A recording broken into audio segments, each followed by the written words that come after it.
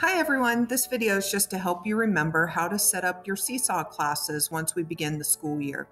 The district is automatically populating your classes for you.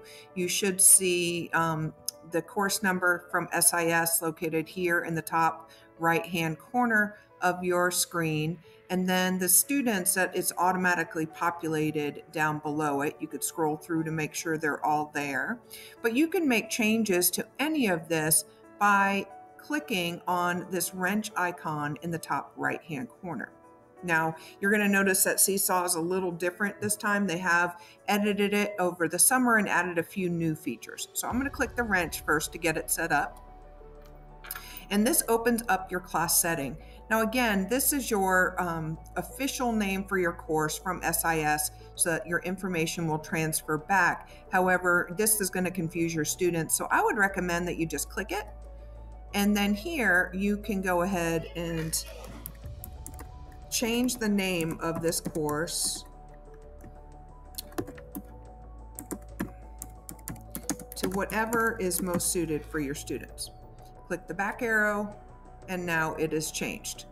If for some reason the system misunderstood the grade level, you could do this drop down here and change it.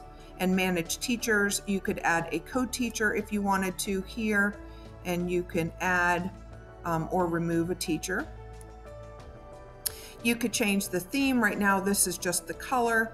If you click on there, you can change it to any color you want. You may want each of your different classes a different color for easy viewing and access. And then here you get to choose a class icon. Typically it's the abbreviation of the letters of the name of the course, but you can see you can choose any of these. So maybe for PE, these balls would be more appropriate. So we just click it, and now our icon has changed, and you'll see that on the desktop right here in the right-hand corner in just a moment. Now here, our students at most of our levels and lower grades are going to be sharing devices, so we want them to sign in by class code. That means that you'd be able to get them to use a QR code to sign into the class, and all students would have access to your Seesaw at that point. If you notice there's something wrong with one of your students, you could click here, Manage Students, and this is going to bring you up a list. Now you'll see that in this class, almost all of these students have a little animal icon on the left, and some of them do repeat, and then a few of them actually have a photo. So you can choose to add a photo for each of your students if you want, or you can make them all be an animal icon. But here you'll see that we have multiple students with the same animal. So we might want to change that. So I'm just going to click on that student. And in the Edit Student screen, I have the option to change the icon by clicking on that. And then I can make Miss Charlotte any other that I would like. I would like to choose this kitten. You can see the blue box around it. And if I wanted to add a photo, I could click here, Use Photo at the bottom. In that case, I would recommend that you go ahead and use an iPad and take pictures of all your students and then change this in the Seesaw app on that device. I'm going to click the back arrow here to go back to the last screen. Again, I'm just in the Edit Student screen. This is how the student's first name, official name, this is their last name, and you can see here display name. Sometimes your students may go by something other than their given name, and so you can just click here, display name, and you can change whatever the student goes by in class. You can enter that here. And then simply click the back arrow to go back. It will automatically be edited. In some cases, your parents will connect and an email address will be connected for them to receive notifications when their student posts anything. And so if you click here, you'll be able to see that address, what classes that student is in, other classes, and then their parent connections here. It says there. So we're not going to remove the student from the class, and most often in this county, because of SIS, it will not allow you to do that without administrator approval. So we're going to go back. Now we have all of these students. We've made simple changes. If you need to add a student, that is not showing up. Typically, after they enter your class, they should be added to this roster within 24 hours. But say that you have an activity going on, or if you have a student come in for a different level of course, different level math or reading, and they're just from another classroom and you want to add them to your course, you could simply look up a student here.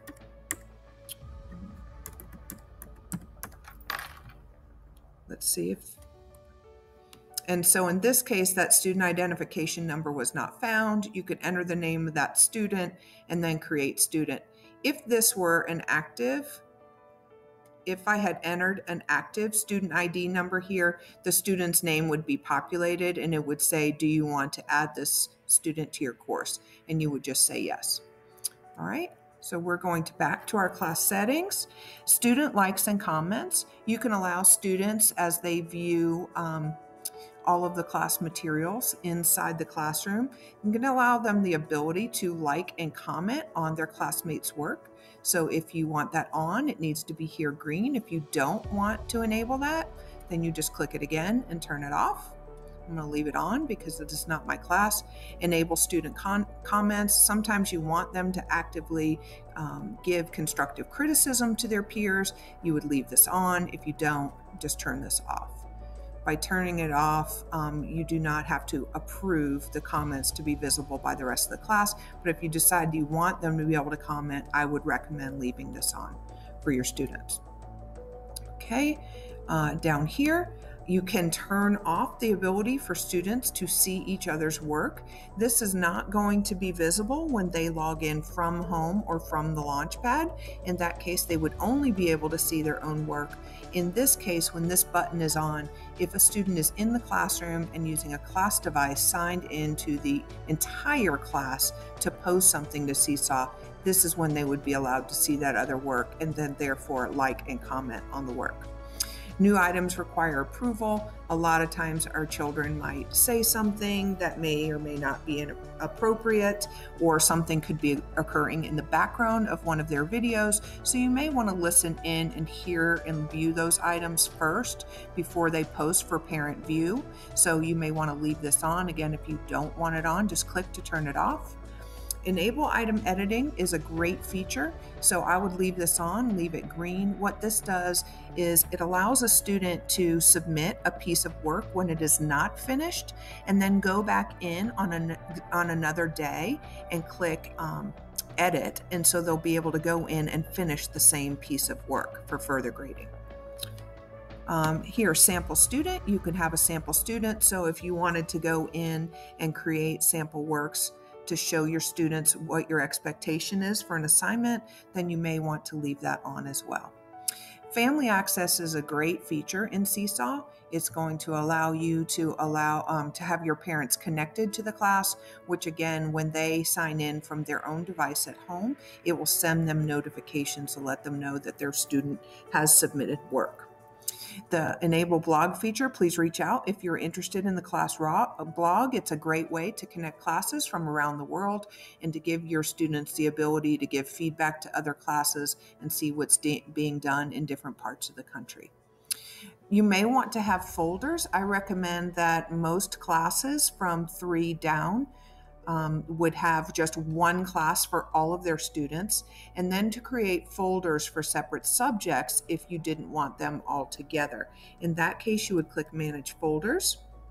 You could click Create a Folder and then choose any color you want. Right now we're on red, and you may say math, because I love math, so that's why I would make it red.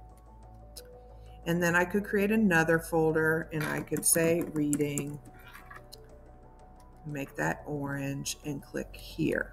So now my students have 2 folders, a math folder and a reading folder, in which case when they go to submit their work in their Seesaw class, they will need to determine which folder should they put it in. And here you have the ability to make your device save it to camera roll, any work that your students are submitting. However, because of the space and memory on the device, I don't recommend you turn that off. Okay, and these features you do not need to worry about right now. So if you have done all of that, pretty much your class is all set up. You can see we've changed the icon here. And last but not least, there's two things here on the bottom. The very bottom, you'll see where it says students. When I click that, it gives you the option to go ahead and print the student sign-in poster at the bottom. And when you click this,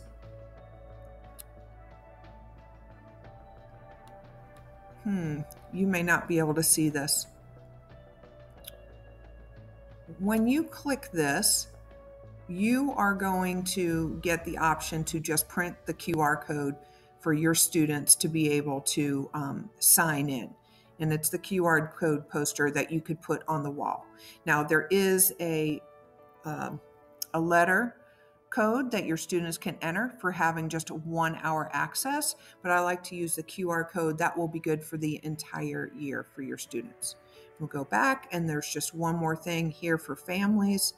If I click that here where it says turn on family access, once you have turned that on in your settings, you can simply click here, print paper invites, and in another pop-up window that you cannot see, it will automatically create a letter to send home with every student, giving their parent the opportunity to connect to your Seesaw class and to receive those notifications that I remembered, or that I mentioned, I'm sorry.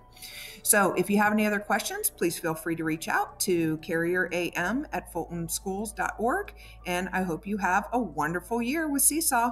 Thank you.